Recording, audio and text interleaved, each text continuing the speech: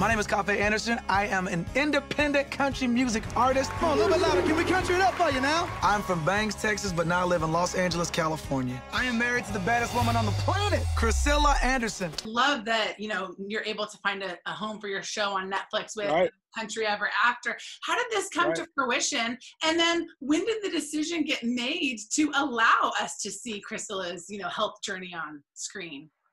Well, we had a viral video on Facebook go crazy. It was the ES video. How do you spell YES? And people can look it up. And I played this joke on Criscilla. And in the middle of that video, I said, we need our own reality show. Well, Alex Baskin, who created Orange County Housewives and Housewives of Atlanta, called. And I remember meeting with him and I said, hey man, I want to make a show that's family friendly because our second year of marriage, we decided to fight for each other and not with each other. And if you want to make that kind of show, I'm in. And he said, Mr. Anderson, I want to make a show that my mother would want to watch. And I said, you had a good mama? He goes, I have a good mama. I said, good. I had a good mama before she went to heaven too soon. I said, so let's make this deal on good mamas. And that's how we made the show. And I felt like and then the genius in Roma Downey, who was on Touched by an Angel, who made it okay for us to be in it and not of it as believers on television. She was one of the first people to pray and talk about God every week and was #1 show every week for years.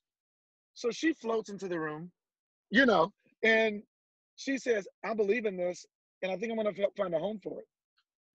Then all of a sudden, the monster, the gorilla of Netflix says, we want it. Our second day of filming, Criscilla was nauseous, throwing up, dehydrated, cramping. And I said, I threw all the camera crew out. Y'all gotta go. I never wanted anybody to see her like that. I think daddies and husbands have 3 jobs: to preach, protect, and provide. And our protection mode went in.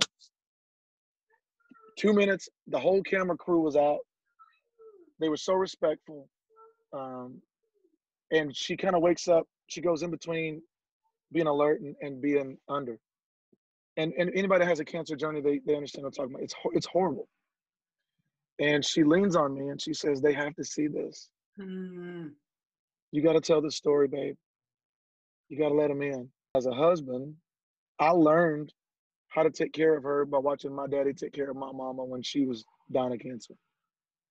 And I think that if your husband, your wife, your life partner, whoever you're dealing with, that you're caregiving for, those things are learned. But I learned it by watching Stan. And I had to allow them in our house. But I knew they were going to protect us in Roma and in Alex. So all the things are lined up for my trust to be there. What do the conversations look like that you have with yourself, with the Lord, when you're trying to navigate? I know you've gifted me with these skill sets, open those doors, show me the opportunities that are out there.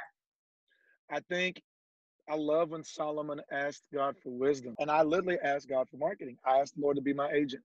I asked the Lord to be my manager. And so we run our business like a small business, but we're doing big things.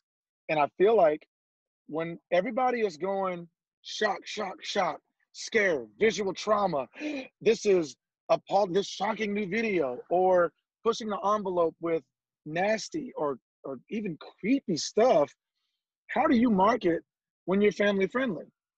How do you do that? How do you navigate this? And I felt like there was a bigger financial opportunity if you are family friendly.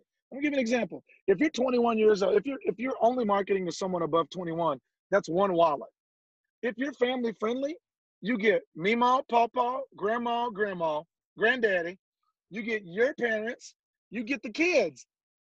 It's the only thing on one kid. You have 7 opportunities financially to explode your business when you're family friendly.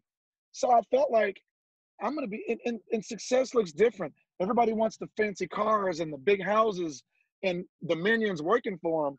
If I can help Criscilla get the treatment she wants and needs it, what she feels is going to heal her body, if I can keep my babies in the school that I feel like is going to be safe for them and keep our lights on, that's success.